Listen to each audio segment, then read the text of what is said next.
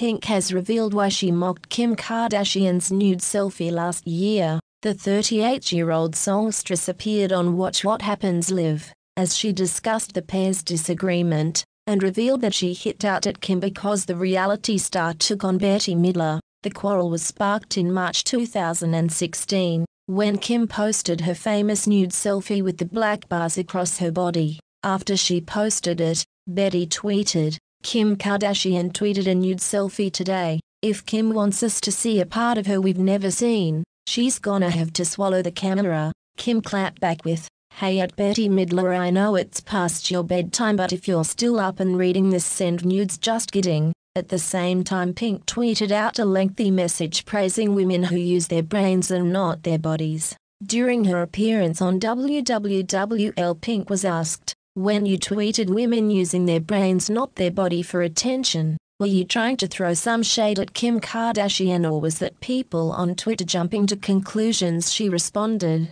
"Honestly, she went in one Bette Midler, and if you go in on Bette Midler, you're going to hear from me. Just don't talk to Bette Midler about anything." Pink also revealed her former enemy and fellow pop princess Christina Aguilera once tried to punch her in a nightclub when their feud got physical. The singer discussed her rivalry with Christina, 36, while making her debut on Bravo's Watch What Happens Live, explaining they were both young, very different, and used to being alpha females. Christina and Pink teamed up on the 2001 hit song Lady Marmalade along with Maya and Lil' Kim, but they had a falling out before recently reconciling. Pink was participating in the show's trademark game Plead the Fifth, in which guests are asked 3 questions and may decline to answer one. Show host Andy Cohen, 49, for the third and final question, asked Pink how she and Christina made amends and what was their biggest issue. "We were super young and super new at the whole thing.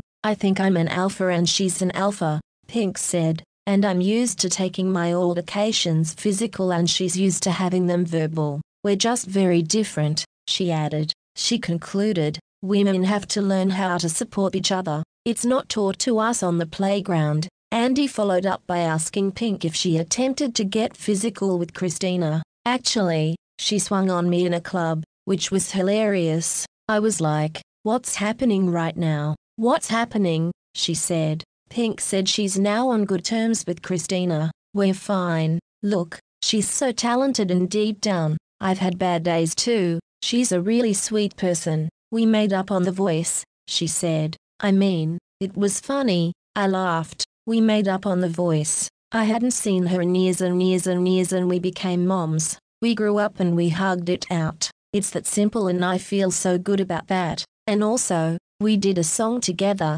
she added. A caller later asked Pink if she would ever collaborate with Christina again since they've made up. "We may or may not have already collaborated. I don't know if I'm allowed to say that, but I just did," Pink replied. The singer during Plead the Fifth also was asked about her song Revenge on her new album Beautiful Drama. She said the song featuring Eminem was not about her husband Kerry Hart. Andy also asked her about her current thoughts on Kanye West after mentioning a critical tweet she made about him in 2009 after he interrupted Taylor Swift's acceptance speech at the MTV Video Music Awards. Pink at the time tweeted, "Kanye West is the biggest piece of ass on earth. Quote me." The singer said she believes Kanye is talented and a genius. "I just think some of us can't get out of our own way sometimes," Pink said. Pink also was asked by a caller for her thoughts about silent activists such as singer Taylor Swift.